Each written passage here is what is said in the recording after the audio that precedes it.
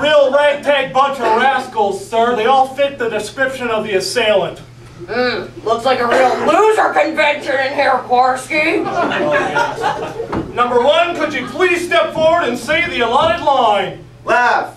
Laugh, I said. Laugh, I'll kill you.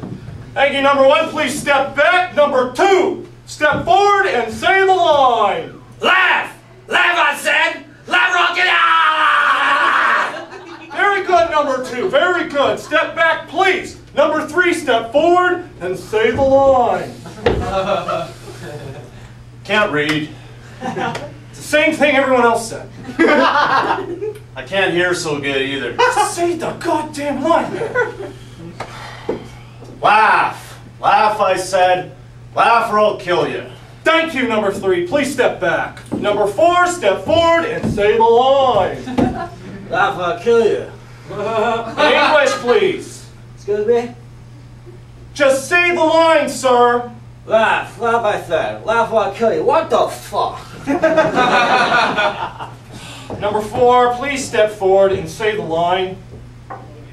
Number four, number five. Listen here, fucker. I object, okay? Listen. You can't make us threaten the audience to laugh. They got to enjoy the show, right?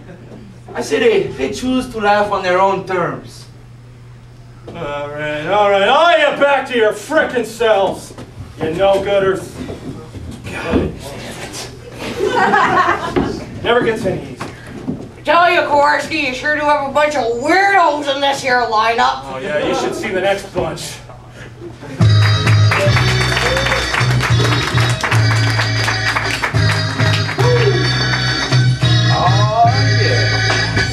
People all over the world. Wow, what a way to go. I mean, getting shot while waiting in line to buy a gun? At a gun store? Yes. Never had such poetic irony! Rhyme so hollow! Still, taking those acting classes down at the Learning Annex? What? Do you think I'm getting any better? No. You gotta do less acting and more doing. You know what I mean? No, not really. Yeah, and that's why you're taking classes at the Learning Annex. Where is this new hotshot detective anyways? I mean, he's 40 minutes late and all this blood. I'm getting so hungry. I mean, I just want to get home and eat a big slab of red meat. Yeah, you know, I heard this guy, he's kind of eccentric. Yeah, I heard that too. No, but I mean like super eccentric. Super eccentric? All right. All right, fellas, what do we got? Detective Finnegan. Walt Finnegan, you are correct there, sir, but enough with the pleasantries. How the corpse croak? He got shot. Ah, let out from a bullet, eh? Well, on a positive side, the poor bastard's substantial blood loss probably caused him to go out in his sleep. But still, this killer, he don't frig around. Actually, sir, he didn't have time to bleed to death because he was shot right between the eyes. I had a chance to actually examine the body before it was shuffled off to the morgue. Hey, did you hear that? Did you hear that? Hear what? Did you guys hear that?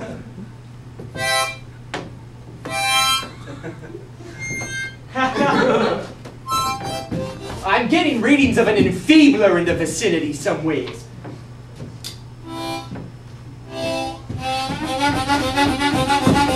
Oh my God, the readings here are off the charts! You must be the enfeebler!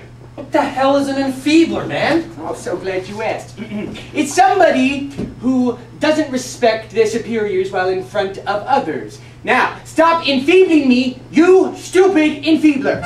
Jerry, you didn't tell me you're an enfeebler. For you see, gentlemen, even though I did not see the body, I know it did not succumb because of a mere bullet in the head. Well, how'd he die? Isn't it obvious? Your partner there did him in with a cattle stun gun and his own ingenuity. What? He did? Yes.